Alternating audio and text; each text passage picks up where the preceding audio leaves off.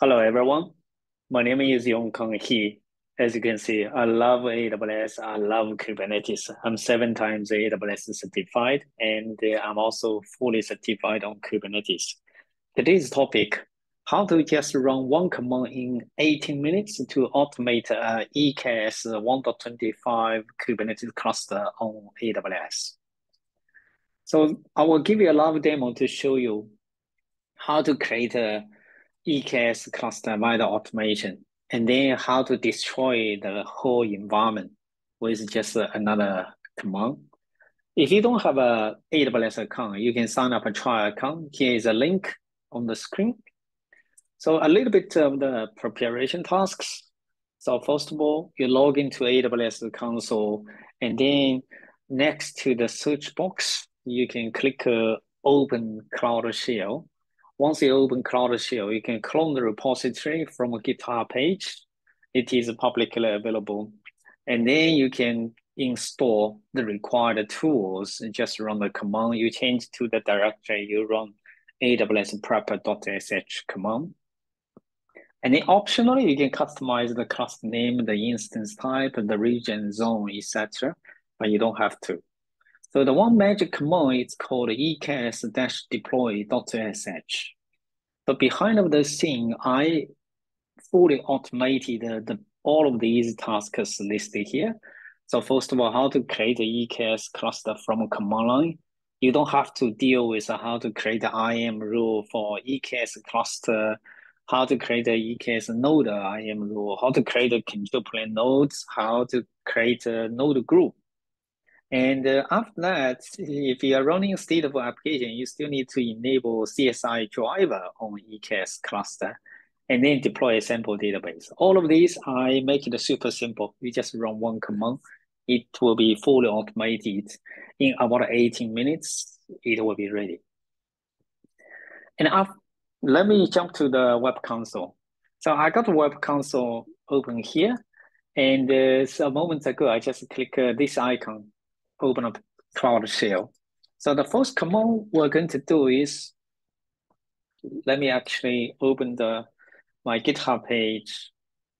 So from my GitHub page, you can see I pinned the 6 repository here. For some other Kubernetes cluster, you can click a repository. So all of the popular Kubernetes cluster you can find it here. EKS-casa, that's the one we're going to try today. So click this link and scroll down a little bit. You can see we already opened Cloud Shell. The next command is we're going to clone the repository. So paste to the command line, press enter. So only take a few seconds. And once you clone the repository, you run the command to prepare the environment. Basically, you need to install the required tools like EKS CTO, kubectl, Helm, etc. So paste this command, press enter. So shortly, within a few seconds, the installation will be finished. And after the job is finished, we can come back the GitHub page. So I don't have to customize my cluster name, etc. How to deploy EKS cluster, copy this command, eks-deploy, and then press enter, paste it here, press enter. So now we started to install to create a Amazon EKS cluster, starting from create the IAM rules, create a control plane node, and then followed by create a node group, etc. After the cluster is ready, we're going to deploy the CSI drivers. So this step, it does take about 18 minutes. So I'm going to pause here and we will come back. All right, as you can see from the screen, behind of the scene, after we kick off the command eks-deploy.sh, you will see we are actually using EKS CTO to create the cluster. And there are 2 sequential tasks listed here. So first of all, we're going to create the cluster control plane here. And once the cluster control plane created successfully, we're going to create a managed node group. Okay, so the cluster still take a few more minutes to create. So while we're waiting, let me come back to the slide deck. So this is how we are going to create a EKS cluster via the automation. So once the cluster is ready, you can do whatever testing you want to do. And just remember, after you've done your testing, you better to destroy, to clean up the environment, unless you are going to run it in production. So with the eks-destroy.sh command, we're going to remove the whole EKS cluster, remove all the relevant resources to avoid to be charged by AWS. Okay, just to include a few reference links here. So my automation source code are available from our GitHub page. Here is a link. So there is an official Amazon Elastic Kubernetes Service documentation page also listed here. But if you really prefer to create the EKS cluster from a web console, I also have a YouTube video to show you how to create a step-by-step from a AWS web console. It does take about 15 minutes, okay? So by now, we just resolved the day one challenges, how to spin up a managed Kubernetes cluster from AWS. It does take about 18 to 20 minutes. But what about my day two challenges? So I give you some example. What about my backup? So how to back up the containers on EKS? How to secure my containers on EKS? So you might want to migrate the containers from other region, other availability zones, or maybe from other cloud, or could be from on-premises to Amazon EKS.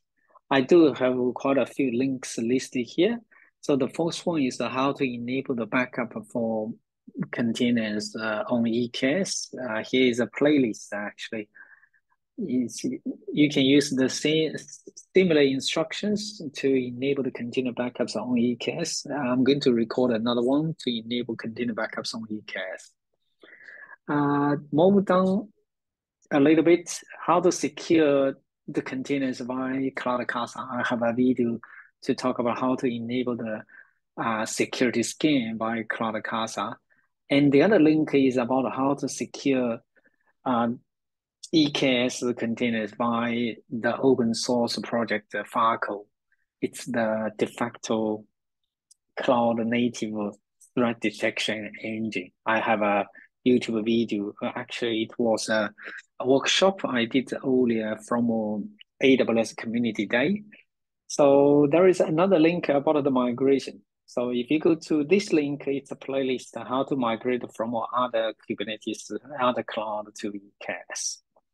So all of my AWS related videos are from this particular playlist, aws.yongkang.cloud. So let me check if the cluster is ready yet. Actually, the cluster is still not ready. And right now, the control plane is already up running. We're building the managed node group. Yeah, hopefully we'll be there shortly.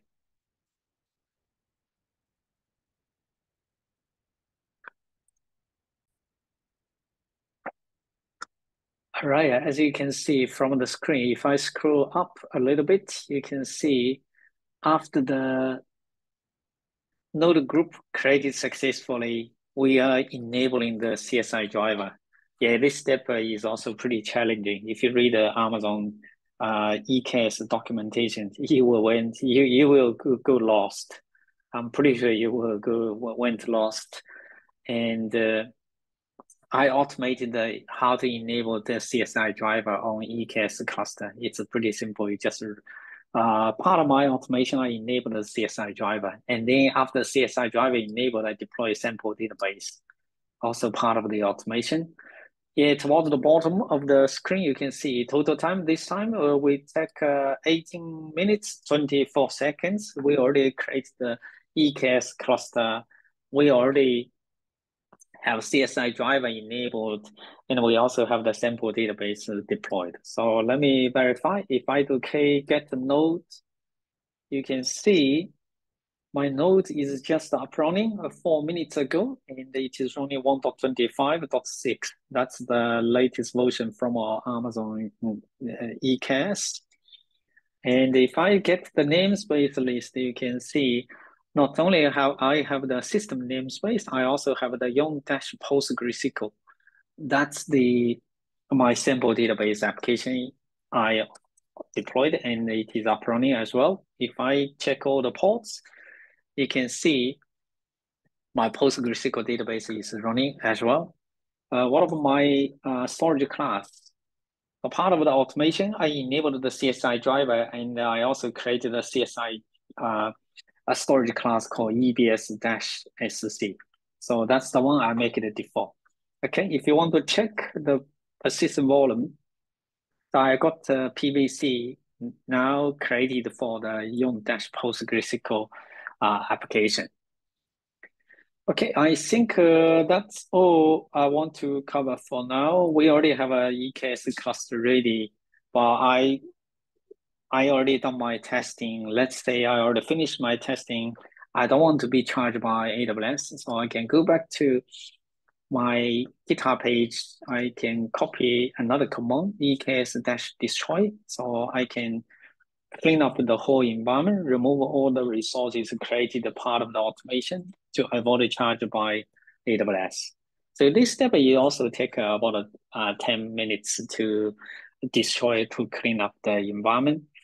So behind the scene, you can see we're going to delete node group first, and then delete the IAM role, delete the service account, delete the IAM or OIDC provider, finally delete the cluster control plane node. So we're not going to wait this job to finish. Yeah, it will finish in about 10 minutes normally. So come back to my slide deck here. So that's pretty much all I want to cover for today. So how to use the automation to launch an Amazon EKS cluster in about 18 minutes. And once you've done your testing, you might be interested to explore the day-to-day challenges, how to back up your containers on EKS, how to secure your containers on EKS, how to migrate containers to EKS, etc. So thank you very much for watching. I hope it is useful to you. Just a reminder, if you find it is useful to you, please do like and share this video. And please feel free to connect me via any one of the links listed here. Thank you so much. Enjoy your day.